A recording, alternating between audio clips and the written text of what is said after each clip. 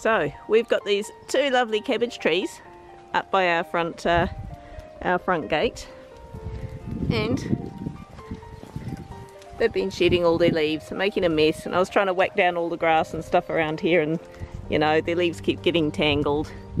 Now these make great firelighters. You can actually just pull these brown ones off straight from the plant, or just grab the ones that have fallen off the floor. I'll show you how we do it. I'll train Aston how to do it too, because he hasn't done this before. 3, 4. We want about 5 of these. You want to gather up another 5, Aston? We're just going to bend these in half in a big bunch. Now we grab one more. Right, get the other one, fold it in half, and we're just going to tie this around these. Just like how you'd normally tie a shoelace. Sort of simple knot, boom. Or we can make them short and stubby. Clint's just saying he wants them short and stubby. That's fine. Fold it up again. Make short stubby ones.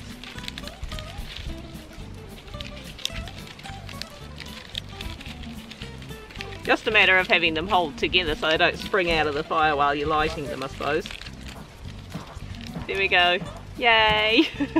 So, we'll light them later on tonight when it gets cold. It's pretty nice today, but I know the temperature's going to plummet tonight. Put them in the fire and we'll show you how well they do.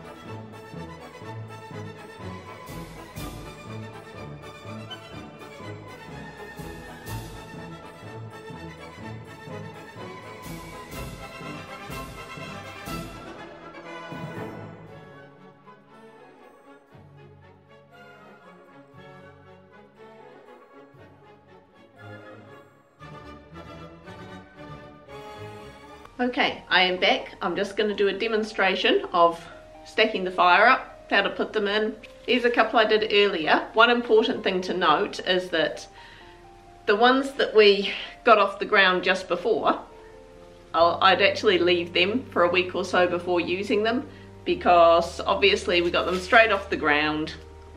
It is winter, the ground's a little bit damp, so they do need some time to dry out. So these ones are completely dry. So I'm going to stick these in just to demo, because if I demo the ones we just collected, then I'm going to look really silly. So I'm pretty good at doing that by myself. Go shove these in the fire, and I'm going to show you how well they act as a fire lighter. Now you can use these just on their own.